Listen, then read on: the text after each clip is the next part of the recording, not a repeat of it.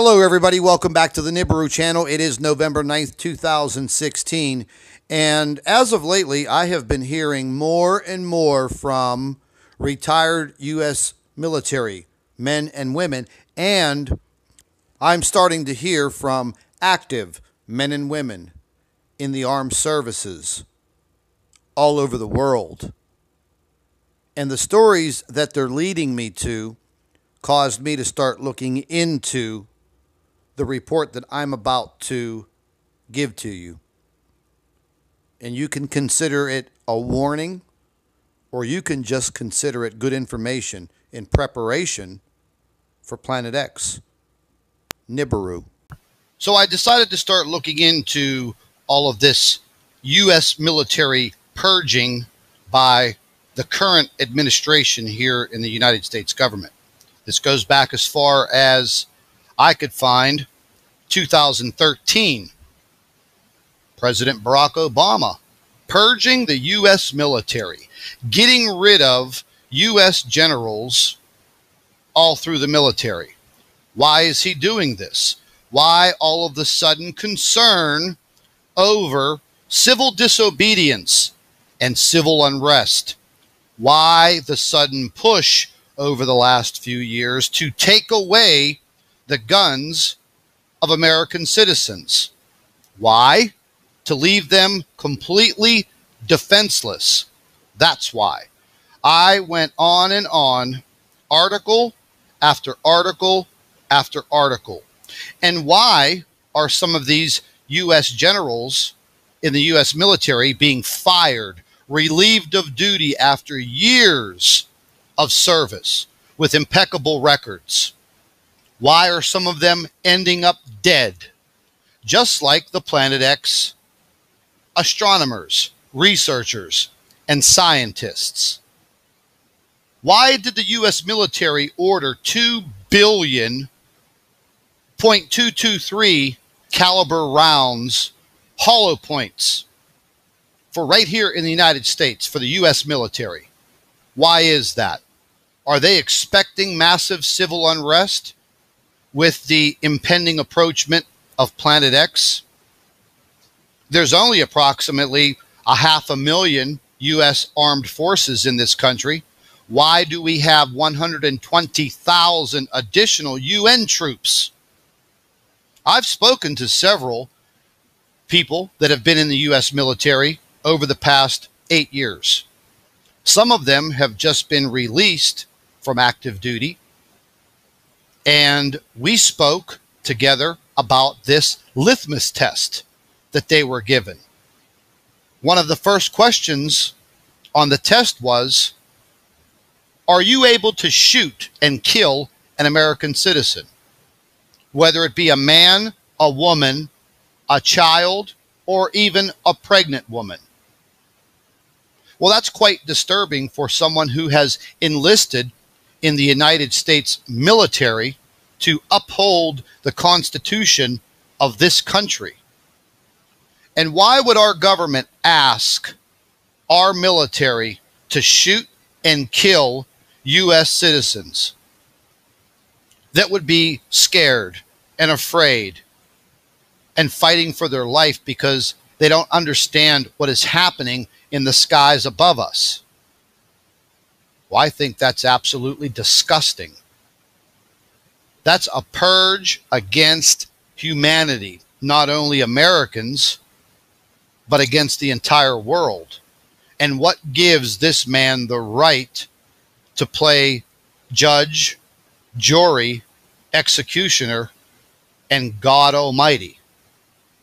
So what I'm saying, people, is as we get closer and closer to the day that we start to see Nibiru and Planet X, we're going to see more and more strategic maneuvers by the U.S. military.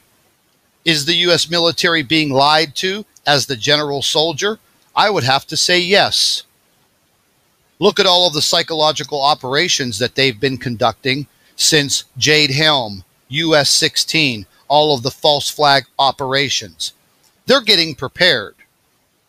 Because when people start to see something in the sky that they are not familiar with, and then we're given a 40 or 45-day notice like some people think that we will be given, at that point in time, there will be massive civil unrest in this country. There will be rampant crime because there's naturally bad people on this earth.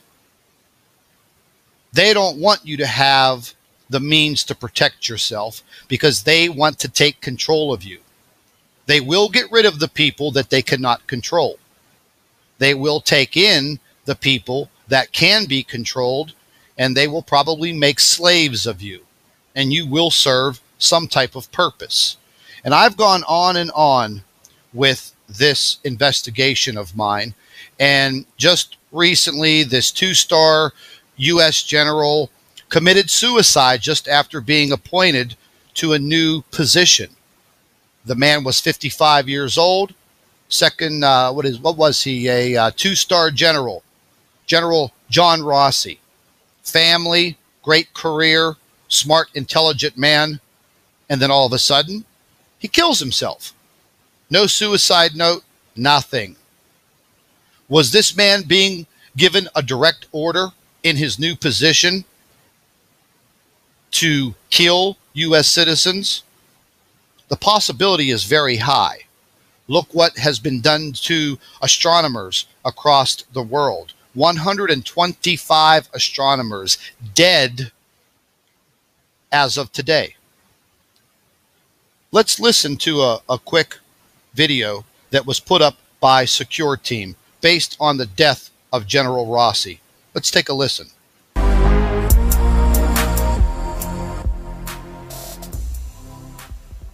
Hey, what is up, guys? Tyler here with Secure Team. We have a very shocking new revelation that has got many people questioning just what is going on in space. I know we've talked a lot lately about NASA's sudden rush to upgrade and quickly advance their warning system that has been put in place to shield Earth, or at least warn Earth, from incoming objects, asteroids that could potentially wipe us all out. We have had Obama's executive order talking about, quote, space weather that could also wreck our planet, destroy our electrical grid, and we've talked about all of these WikiLeaks email dumps, which again have talked about the same thing. So there's a lot of people wondering, including myself, what is going on outside of our planet? Is there something we're not being told? NASA just had a meeting at the end of October with FEMA, which is usually never a good sign if you know what FEMA's purpose is. And now we have a 2-star general that has, quote, committed suicide days before he was to take charge of U.S. space and missile defense. And this is according to the Army. So this 2-star general, whose name is John Rossi, Major General John Rossi, who is 55 years old, was found dead recently near Huntsville, Alabama. The death happened just 2 days before Rossi was scheduled to start his new role as the head of U.S. space and missile defense, and it's got a lot of people, even including the family of the general, asking questions, and they don't believe that he committed suicide. Well, there you go, folks. Very healthy man, career military, appointed to a new position, dead. Let's move on. Let's move on to another video that I think you should definitely listen to. I'm going to post links in the description box under this video for everything that you're viewing now.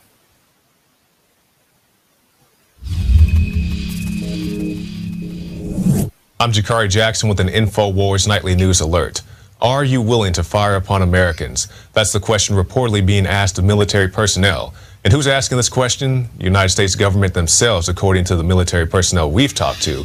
Retired Navy SEAL Benjamin Smith went on the Fox News channel, revealing how he believes the United States government is trying to provoke veterans into an armed confrontation. He was also on the Alex Jones radio show today, telling us about the litmus test he was given. Going back to the beginning of this administration, I've had friends within the community talking about how they were brought in and, questioned with people from, more towards the top side, and the questioning resulted in kind of where it was pointing was, do you feel comfortable disarming American citizens? And you can see that now with the shedding of a lot of the officers and stuff like that. It's we don't have the 100% track on it, but there's a lot of funny things happening within military. Now that's bombshell, but I want to quantify that. I have Secret Service, FBI sources on record on the air, but also covert sources that are currently in. They say exactly that for 2 years. There is a litmus test where officers from the generals down to lieutenant generals, down to majors, down. Now, I know everyone is not a fan of Mr. Alex Jones and Infowars.com. But the man does uncover some information that is quite startling, and he is one hell of a pit bull when it comes to uncovering this information and reporting. But let's listen a little further of this plan that they have for civil unrest. Litmus test where officers from the generals down to lieutenant generals, down to majors, down to sergeant, master sergeants, will you fire on U.S. citizens? And if you say no, you're sent to the worst hellhole or basically kicked out. If you say yes, you're put into special Homeland Security units. Quantify, you're saying people in the community, special warfare community, are saying they have been brought into litmus test meetings. Yeah. And at this moment in this conversation, it's God, to bring it back to Van Jones. Oh, yeah. Oh, my God. You remember him when he said you have to, for us to have the argument or to just have the conversation logically, and what he was saying with, the communists and the lefties and everything that Van Jones is, it's you drop the radical pose for the radical ends. And just to translate that into what this is, I understand a lot of libertarian, Ron Paul, a lot of people that are your listeners get fervent and very strong about it. And it's...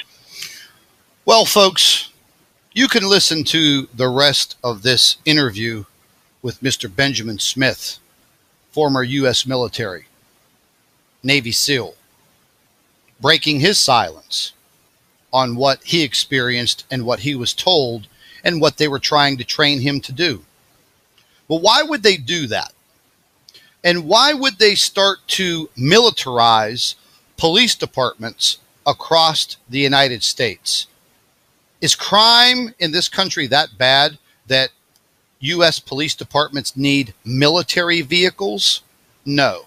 They're preparing for civil unrest when the day comes when Planet X, Nibiru, is knocking on our back door. And they want to maintain control for the New World Order. They want the depopulation, and that is clear. Let's move on for more shocking information. Listen up.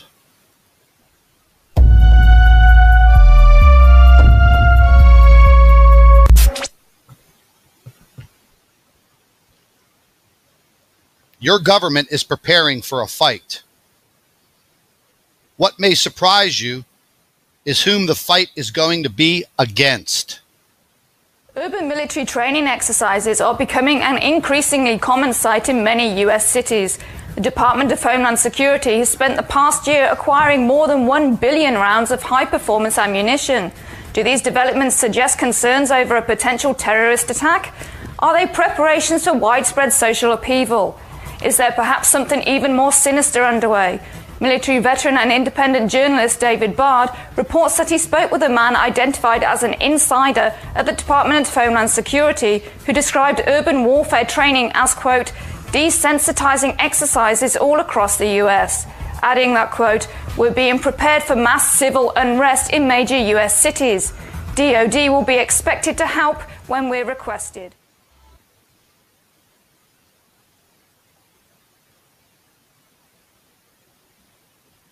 My name is Robert Whitaker. I'm the Tactical Supervisor for El Paso SRT for Homeland Security Investigations. Well, we have our big vehicle out here. It's an armored vehicle. It's an MRAP vehicle. It's mine resistant, ambush protected. That's what it stands for. That's what we use to deliver our team to high-risk warrant services. Who's identified as a troublemaker, he has a cursor. He can put that cursor on that individual, pull the trigger that's on the joystick, and the energy is sent downrange at the speed of light. The electromagnetic radiation released by the active denial system is similar to the microwaves in your microwave oven, in that it causes the water molecules in the target to become excited and heat up. Folks, if you took a look at that animation, that military equipment was not being used against animated soldiers. It was being used against animated civilians. Clear as a bell. So if that was a military operation video, why weren't the animated characters dressed in military fatigues? Let's continue. It gets even more shocking.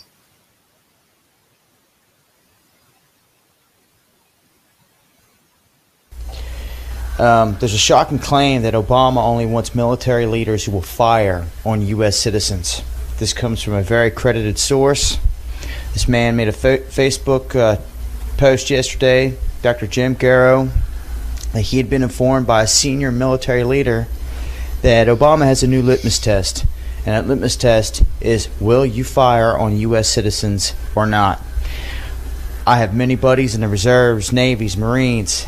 Many of them have told me the same thing. Matter of fact, quite a few of them have told me it was one of the very first questions they were even asked, if they would fire on U.S. citizens if they had to, which is disturbing in its own right. DHS supplier provides shooting targets of American gun owners. Paul Joseph Watson has this shocking story about how Law Enforcement Targets Incorporated is producing cardboard cutouts of, quote, non-traditional threats. Of course, this is on the heels of the federal government purchasing in excess of 2 billion bullets for non-law enforcement, non-lethal agencies. What the hell is going on? They're producing targets that say do not hesitate, of children, of pregnant women, of elderly men, in summary, of society's most vulnerable and typically most innocent citizens. You just cannot believe these cutouts, but they produce them, and you've really got to ask why, on the heels of Homeland Security and other agencies preparing to deal with the American people, openly stating they consider them to be potential extremists and the enemies in the event of an economic or civil unrest event, anything really they can use to justify a total literal occupation of America through Homeland Security and related agencies. Now let's roll some of those incredible cardboard cutouts, again, that they say are going to be used by law enforcement who need to get over their hesitation factor for enemies they may encounter, quote, for the first time. And the obvious question is, why is there such a demand for these items, which again show nothing other than old ladies? There's a child with a gun, maybe 6 or 7 years old. There's a pregnant woman photographed in a nursery who's the target. Now, why is the officer there with the drawn gun in the nursery in the first place? Does he have a warrant? Has there been due process? Why does he consider this pregnant woman to be the enemy? Why are they planning to take down vulnerable and ordinary Americans? This is really bizarre, and it really should strike a nerve. Well, there you go, folks. You be the judge. You come to your own conclusions. You do your own investigation. They are not preparing for a World War III with Russia or China. There may be a small war in the Middle East pertaining to the oil reserves, but what I'm telling you now is you better prepare yourself.